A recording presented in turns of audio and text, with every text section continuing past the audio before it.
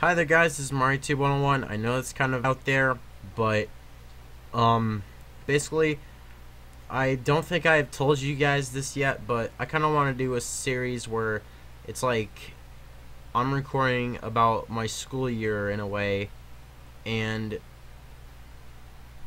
I mean it's kind of like a day in the life type of thing.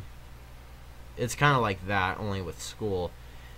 And I want to try my best to talk about at least one thing that's game related at all. I'm going to try and do that. And right now I'm recording the final 3 days of summer, and what this is going to be is I'm going to look up gaming news on the internet and see what I can find. And here is something right here, and also just ignore that because that doesn't do it. I was listening to something while I was finding shit. And this is only one of them, so I have to find something else, which shouldn't be too hard. Anyways, I think I should start this off with something like, I don't know. On the first day, 70 hours remain. Insert audio for this message here. Alright, I'm sure there's like some fucking fuck up in the middle of there because my thing froze. So I'm not sure if it's gonna be in the video or not, but oh well. Also, I can find the Dawn the First Day thing on YouTube, so I just pretty much looked up on the internet. Yeah, on Google Images. So I am sorry about that, but can't really do much about it. Anyways, so this news is about an hour of video games per day can be beneficial to kids. Now, at first, it seems like it's talking about like games in general, but it's not really. In fact, it doesn't even tell you what type of video game it is. Let's read, shall we? News study. Oh, sorry. I thought that said news. New study says children who play games for a few hours a week were better adjusted and had fewer conduct problems than those who do not. Okay. What? I'm not gonna question it yet. And now, time to read this in a voice, just to make this a little bit more entertaining for everyone that watches. And fuck. A new study from researchers at Oxford University found that video games can be good for children, but only if they play for around an hour less per day. The study published today in Pediatrics found that children who played games for a few hours each week were better adjusted and had fewer conduct problems and better emphasized with others than those who play no games at all, according to a breakdown in the report from today in BBC. Okay, wait. Let's think about this for a second. So, if kids don't play games at all, then that means that they're gonna be upset. I can actually kind of see that happening, but it's kind of varied. It has to be like, does the kid know about the video, or wait, no. Does the video game, okay. Does the kid know if there is such thing as video games? God, I cannot talk. So, I mean, it kind of varies in my opinion. When children started playing 1 to 3 hours per day, the positive effects fell away. Wait, what? What the fuck does that even mean? The positive effects fell away if you're playing a video game? Didn't you just say that there's negative effects if you don't play video games? What the fuck? According to a study of 5,000 girls and boys aged 10 to 15, children who played even more than that were more likely to have issues with hyperactivity and inattention, show a lack of compassion for others, and generally feel less satisfied with life. Okay. I'm pretty sure that I played video games for more than 1 to 3 hours at a time. I'm pretty damn sure I did that before. What part makes you do that? Because I never had that. Now, that's just my experience, but I mean, I don't quite understand how if you play for more than 1 to 3 hours, then your life, like you think your life sucks. I don't understand how that really makes any sense. And you're probably thinking, but Mario Tube, the video games in general are like fantasy games. I mean, like your life sucks in real life, but video games would be fucking awesome. Yes, but we'll get to that in a minute here. I'll tell you why that's not making any sense. The study's author, Oxford, and experimental psychologist Andrew Przybylak said he hopes the results will comfort parents who think playing video games is harmful for the children. Future studies on the subject will look at other aspects of gaming, including children's motivations for playing, the structural affordances of different kinds of game contexts. That said, oh my god, I was losing my breath there. Okay, let me reread this. Okay, after I reread that, now it made sense to me. I don't know why I had to read it twice, but I, for some reason, had to get it. So, like I said, it seems like they're talking about video games in general, like Super Mario, or I'm sorry, New Super Mario Brothers, Super Mario 3D World, Nintendo games, kids games on Xbox. I don't fucking know. I mean, it kind of sounds like just games in general that are popular for kids at least. But here's the weird thing here. If you go down in the comments here, I don't give a shit about the names because let's face it, these are fake all. These are all fake. Let's just face it here. This guy says 1 to 3 hours per day. The positive effects fell away. So as long as you play less than 1 or more than 3 hours, you'll be fine.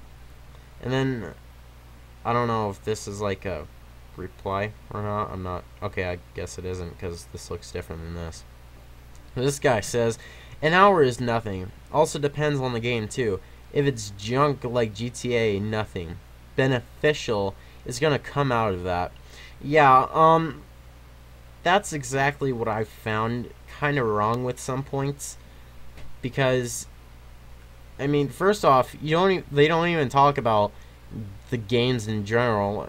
Well, actually, they don't even name like a type of game, not like a specific name, but like a genre, like educational, first-person shooters, adventure, etc.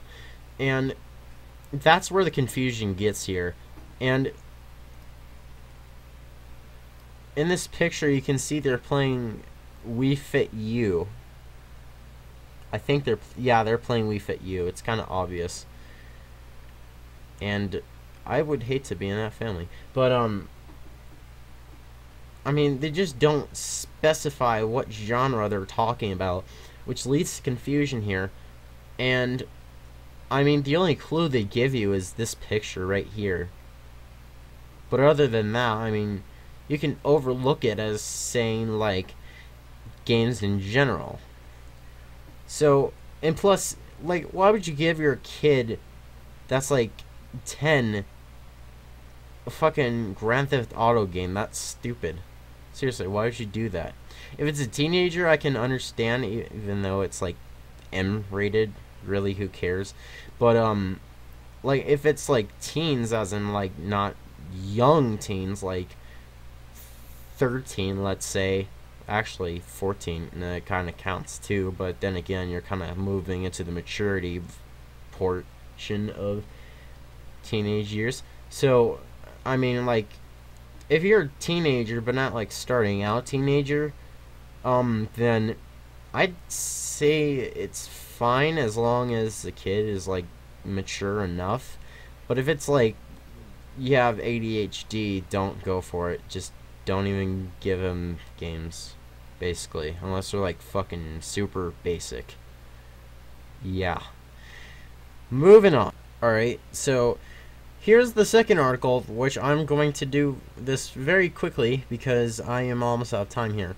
So let's do this. And I'm going to try a different voice this time. Wii U name is abysmal, and it cuts sales in half, former Nintendo dev says. Dan Edelman criticizes the system's name, but says the console has a lot to offer. Alright, now for the voice. The ultimate of voices.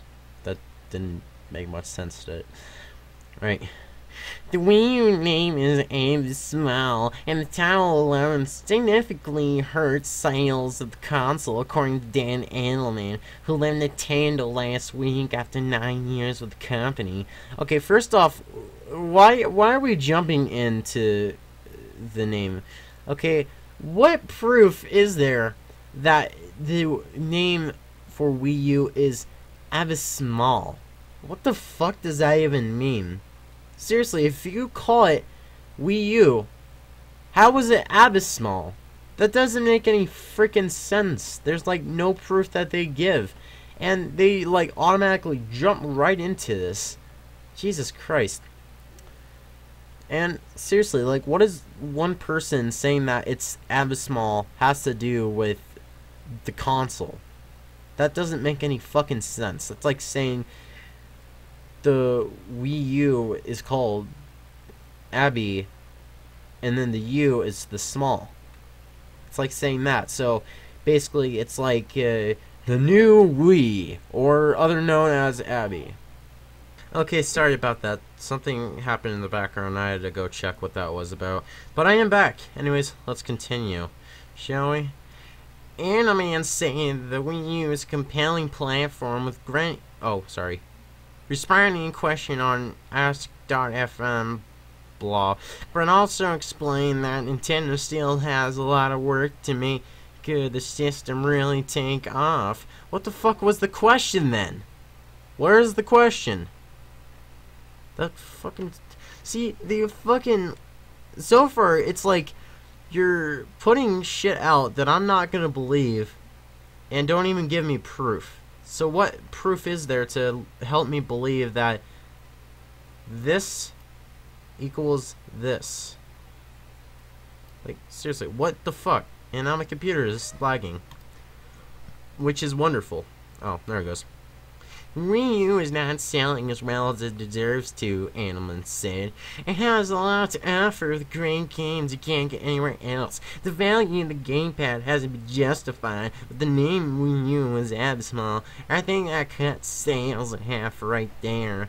Okay, like I said, no proof, and what the fuck does that have to do with sales?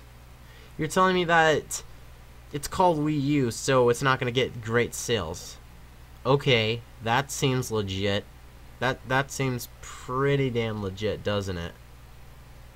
So you're saying that if you have a great name, you're gonna get good sales, but your console also has to be good? That's stupid sounding. That fucking sounds stupid. Seriously. And like again, you're jumping in. Like what the fuck? Not everyone in Nintendo would agree. Nintendo America President Reggie Fils-Aimé said the last August that the Wii U's name was not to blame for this. Okay, wait a minute. Hold on. Last August?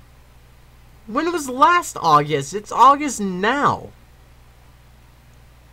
Are you saying last year? What the fuck is this person talking about? Jesus Christ, man. Said last August that the Wii U's name was not to blame for the system's early struggles. The challenges we're facing with the Wii U are not issues in the name, he said at the time. Instead, Fils-Aimé said a lack of compelling software that makes unique use of the gamepad was the issue. Unique use of the gamepad was the issue. Well, you already have some uses for some of your games, don't you? You have an application for it. Yeah, I'm pretty sure that the Wii U gamepad is meant for like a touchscreen slash extra screen in a way. And I skipped that one paragraph because it's about sales and I don't really give a shit. So, looking ahead, Nintendo's plans to release a range of high-profile Wii U titles from summer to end the calendar year. There is no summer in this. Including Hyrule Warriors, and yeah, you can just read that now. And it's just fucking stupid. I don't have the rest of the time to read this, so read this for yourself. This makes no fucking sense. because it just jumps about something completely different. So if you enjoyed this video, comment, subscribe, and I'll see you guys next video.